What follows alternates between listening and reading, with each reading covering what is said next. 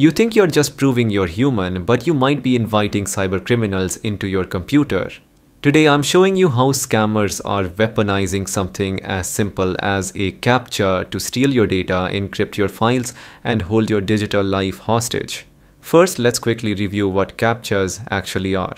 CAPTCHA stands for Completely Automated Public Turing Tests to tell computers and humans apart.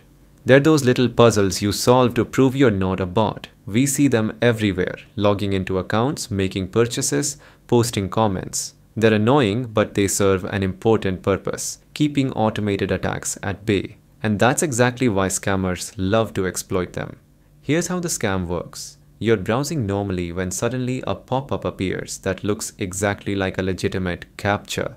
It might say, verify you are human or complete security check. The design looks professional, often mimicking Google's reCAPTCHA or other trusted brands. But here's the trap. When you click I'm not a robot or attempt to solve the puzzle, instead of verifying your humanity, you're actually downloading malicious software. The fake CAPTCHA might trigger a file download, redirect you to a malicious website, or even start installing malware in the background. The really devious part? These fake CAPTCHAs often appear on compromised legitimate websites or in malicious ads, making them seem even more trustworthy. So what exactly are these criminals installing on your device? Let's break it down. Spyware. This silently monitors everything you do. Keystrokes, passwords, banking information, personal conversations. It's all being recorded and sent to cybercriminals, ransomware. This is the big scary one. It encrypts all your files, photos, documents, everything, and demands payment for the decryption key.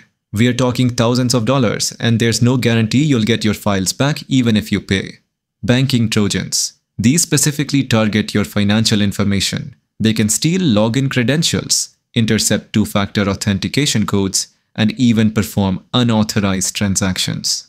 Adware and browser hijackers. While less severe, these flood your browser with ads, change your homepage, and slow down your computer significantly.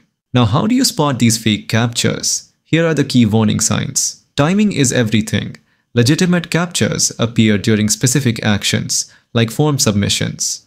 If one pops up randomly while you're just browsing, be suspicious. Check the URL. Real CAPTCHAs are served from official domains like google.com or hcaptcha.com. Fake ones often come from suspicious domains or don't match the website you're on.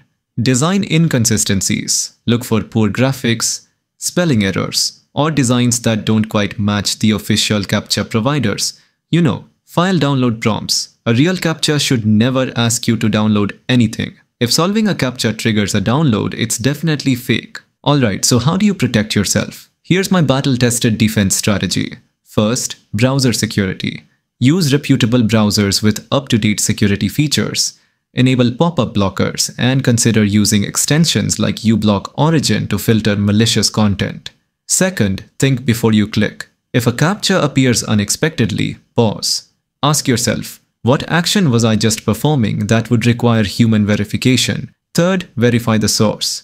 Look at the URL, check if you're on a legitimate website, and be extra cautious on sites you don't recognize. Fourth, keep everything updated.